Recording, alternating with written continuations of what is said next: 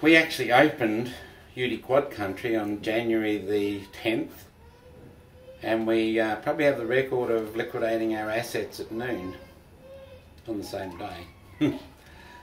We did, we opened on that day. I have engineering and surveying background, and on that day I was at a meeting way south of Alderley Street, and after about 15 minutes of that rain intensity I said, I might have to go, and they said, oh, why's that? And I said, because these creeks aren't going to handle this. And I get into the shop here and my son says, oh Dad, I think it's going to come in the workshop. I said, forget the workshop. I said, get these quads going. Oh no Dad, no, I won't come up in here. I said, no, get these quads going. So it was amazing, all these starter motors turning over but no quads were starting, so I had to call a stop, stop, stop. This is the procedure. Key on, choke full on, no throttle, boom, one started and then another started. By the time we got the first quad to go, this was well under, that's up to the forklift, and we're in 6 inches of water on this floor. That's how fast it come through, because it was the wall. It's all hitting this junction at the same time. So we were riding out through 2 foot of water at the end, and we rode up to the high tide mark, and we conducted business as usual in the middle of Ruthven Street. It's amazing when something like this happens. There's certain people you wouldn't believe soar like eagles, and there's others that go lower because the thieves were worse.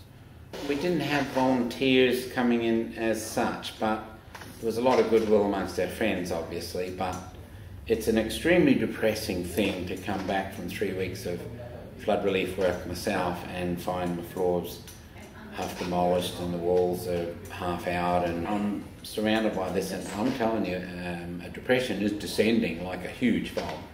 We conducted our own rebuild, but we had to put new floors down and wall sheeting and things like that. But anyway, that was very uplifting. A good insurance company and a very aggressive broker really lifted me straight back up, because suddenly, oh, there's my avenue, so we could rebuild. I had blood blisters on the thumb, hammering in floorboards. But I enjoy doing it too, because you're actually getting down and rebuilding. I was very disappointed about police, because I got threatened to be arrested 6 times during that whole thing. Okay. One of the things that struck me vividly, and it still does, is next door at Mr. Rental there's a panorama shot from the opposite veranda of this area, and these 2 shops were like an island in a lake. We had a little car stuck on top of the parking meter out front here, so largely the water level was about the top of the parking meters. To me, that's the most profound visual, and if we were going to have a mosaic on this wall, I would love to see that captured on the wall at the actual level, which is like a metre up the wall from the footpath, and people could come along and say, like, wow. Because I've got topographical mapping on my GPS, and I can do elevations. We're here at the junction, excuse me, of the 2 creeks. So this is East Creek here, here's Picnic Point. Our entire catchment trying to squeeze out through Griffith Street down here is 60 square kilometres. We have a big problem in this area because we're the northern end of an extinct volcanic crater, which means it's largely a basin. It's a great place for a city because it retains moisture, and our gardens are great and everything, but when something like January 10th happened, West Creek comes down here and East Creek comes down here, and even Mount Lofty drains south before it joins East Creek, so they all hit about the same time down here. Unfortunately, East Creek has been changed by development to come into West Creek at worse than 90 degrees, and it actually hits the raised railway land and pushes back up.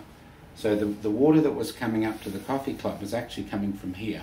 You don't understand how much subconsciously you take in these disasters.